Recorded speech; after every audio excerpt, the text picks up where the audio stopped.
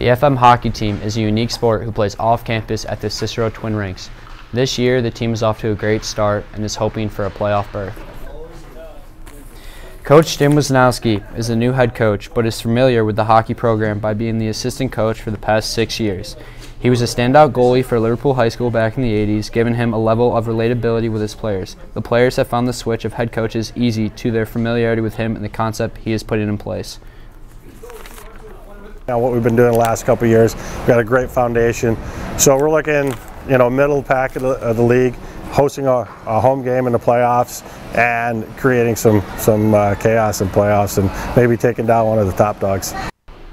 The FM hockey team is nearing the end of their season and is hoping to make history in the postseason. For FM TV, I'm Ben Hammond.